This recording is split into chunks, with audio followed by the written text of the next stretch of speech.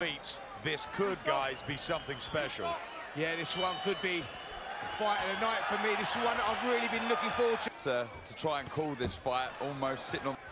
We always get action. Estrada, nice left hand on. And Estrada, the one that's finding the range better. He's 2 years older. He'll not be caught in there. And he'll want being patient, waiting for Cuadras to come in. And he got caught with a good uppercut from Estrada. And Estrada With him here. Wild woolly swing. Things already. Estrada, for me, in control. Good performance from Estrada.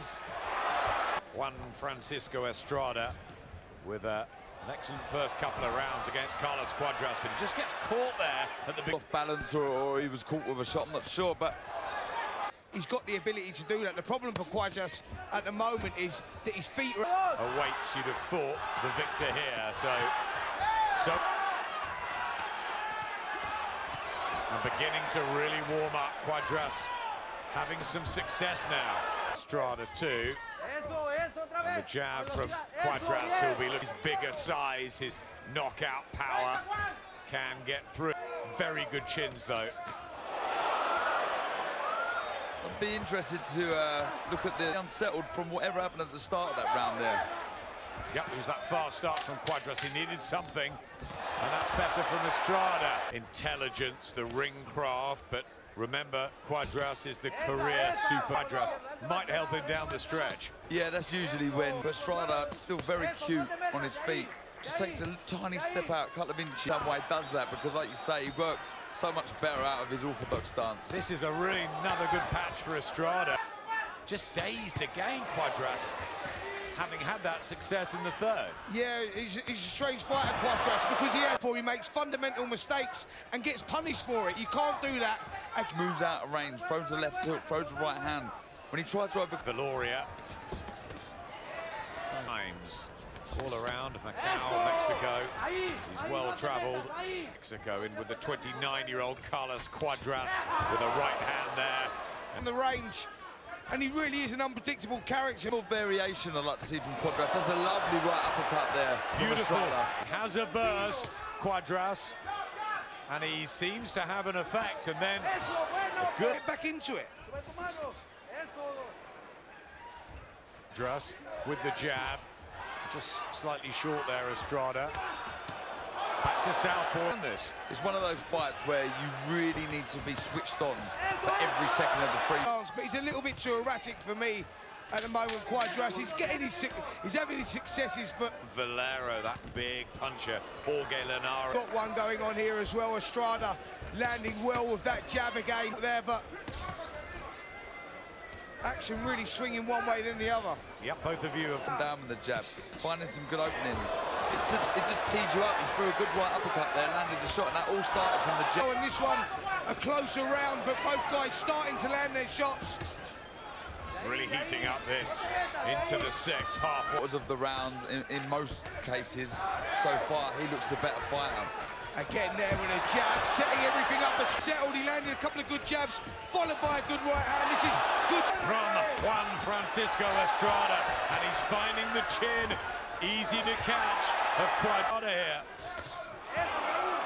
Well, Estrada working well on the counter punches. Francisco Estrada and Carlos Cuadras. A lot of energy boxing on the perimeter of the ring, switching southpaw, bounce. Heavy this round.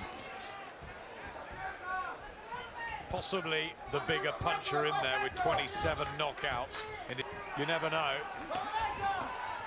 Whoa, good shot there. Seemed to stumble. Possibly a balance thing, but Estrada certainly feels as though he's got to his... Going through the gears. Big deep breath from Cuadras for Carlos Cuadras as Estrada is beginning to find the answer, because he just goes to work.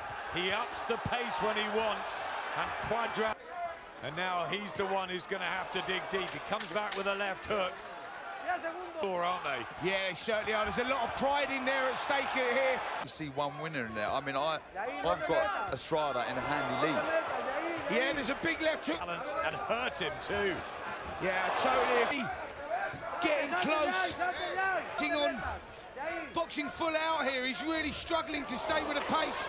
And you can just see now as well, Estrada trying to start to boss this, not just with the volume of punches that he's landing. He's trying. Gonzalez back in the ring and said he would destroy Estrada. Hasn't happened.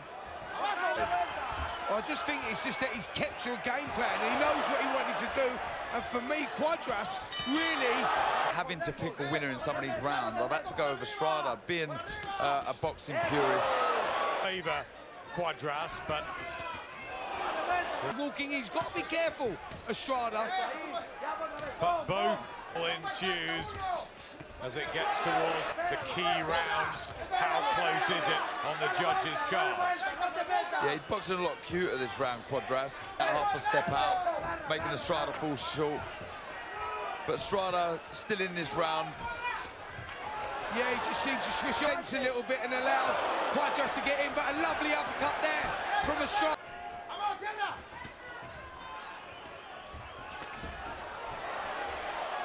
We have the wonderful matchup with Canelo and Golovkin next week.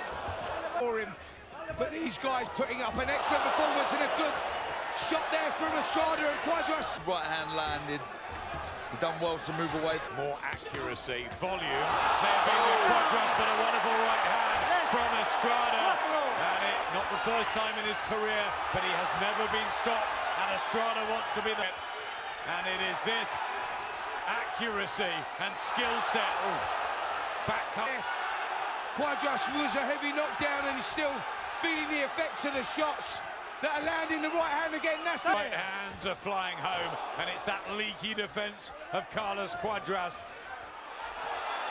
Estrada, that jab is doing damage, and a great left hook going in there as well. Doubling up with the left hand. He's just shots.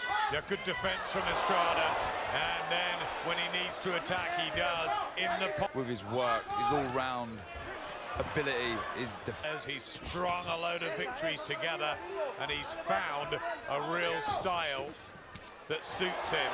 Great work again here in this 11th round, and really picking. Cuadras just looking out of his depth here. It might be catching the eye of the judges of the fan, and the punch picking and the efficiency of Estrada. He's just winning this down the stretch.